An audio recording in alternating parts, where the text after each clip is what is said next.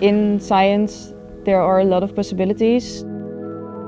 By doing this research, we are able to tackle at least one problem that we as mankind have created. I think it's the only way forward if we want to have a livable planet.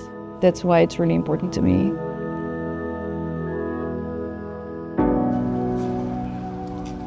Currently, there's so much textile waste. More than 80% of it is being brought to landfills or is being incinerated. It's one garbage truck full of textile waste every second. Most of this textile waste is what we call polycotton. 50 million tons per year of this material. That is a huge source if you can use the cotton part and the polyester parts to make virgin quality plastics out of it. That's what we are now trying to develop. Polycotton, the name already says it, it's made from polyester and from cotton. They're very closely intertwined with one another, and that makes it very difficult to fully separate them. Now a large part of the recycling is done mechanically, so they tear up the fibers and they break it down, but then you always go down in quality of your material. And if you really want to recycle it and not downcycle it, you want to reuse both components to the fullest.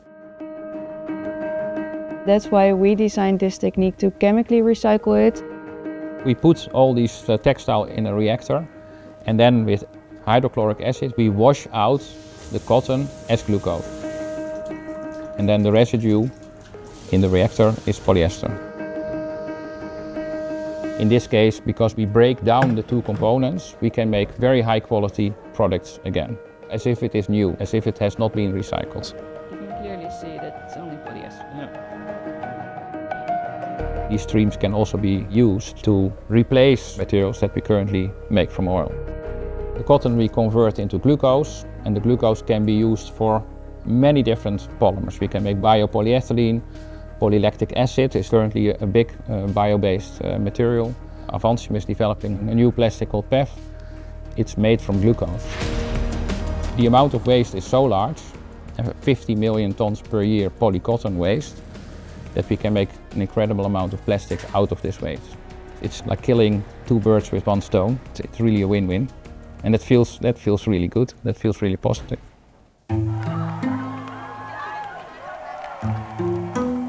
I do have hope for the future, but when I look at the world around us and the changes that we have seen in the last years, then that sometimes makes me more concerned. There's a lot of question about commitment to climate, commitment to the Paris Agreement. If that is more and more abandoned and people go for the cheap fossil, then we're not going to get there. That's why I think it's so important to have a viable business case, because the viable business case will be independent from governmental decisions to invest in this transition. And that's why I think this case is so exciting. The recycling method that we've created is a cure to a disease, but we need to tackle the disease before it happens. The concern of the consumer about the environment and climate is increasing. That's only going to help. When I tell this to friends and family, or when I'm at a conference and I tell people what I do, everyone's always really stoked and really hyped about what we do, and that really makes me think, oh yeah, what I'm doing is not just a thing or just a PhD, it really contributes to the bigger part. I definitely feel proud.